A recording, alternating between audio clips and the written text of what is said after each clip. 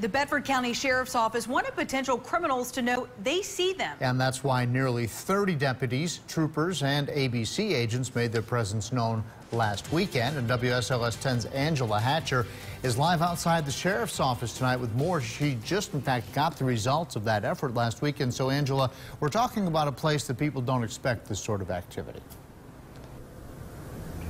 Absolutely not, John, and that is what got my attention on this one and made me want to ask a few questions. This checkpoint was set up at the entrance of the Lake Vista neighborhood in Forest. It's a nice neighborhood. It's a quiet neighborhood, not somewhere you would expect to hear gunshots, but that's exactly what deputies say they heard last Friday night after they saw items in cars outside a restaurant in plain view, drug paraphernalia and the like. And they did not want that trouble to go any farther.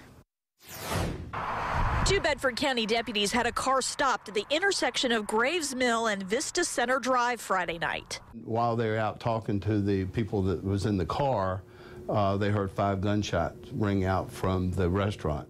Major Ricky Gardner tells us there were so many people running to their cars outside the Hills restaurant, those deputies had trouble getting through the crowd.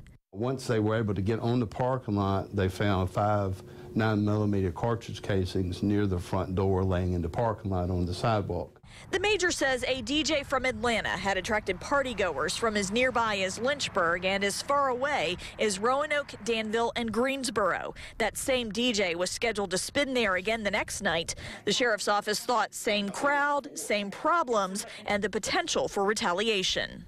Friday night prior to the gunshots, they did see several individuals in the parking lot flashing gang signs and having clothing on that indicated that they were possibly members of gangs, which again disturbed us immensely.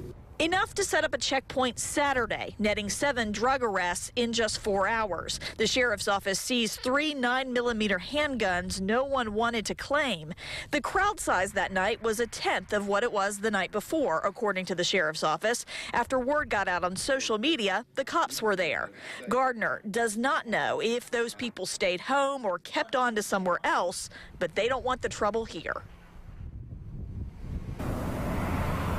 Now, the sheriff's office says it does understand the restaurant. They want to make a decent living. The restaurant owner and manager, they've actually been here to the sheriff's office to talk with them about moving forward and how to make sure that that is a safe environment out there. And the sheriff's office was also very upfront with the neighbors there in Lake Vista who were getting stopped at that checkpoint about why they were there, what was going on, and they even sent an alert to folks living in that neighborhood with the results of that checkpoint. And if you want to get alerts, if you live in Bedford County, for anything that might be going on in your neighborhood, you are reminded that you can do that. All you have to do is go to the sheriff's office website and sign up for the Bedford Alert System, and they'll send those to your home phone or your cell phone. We are live in Bedford County. Angela Hatcher, WSLS 10.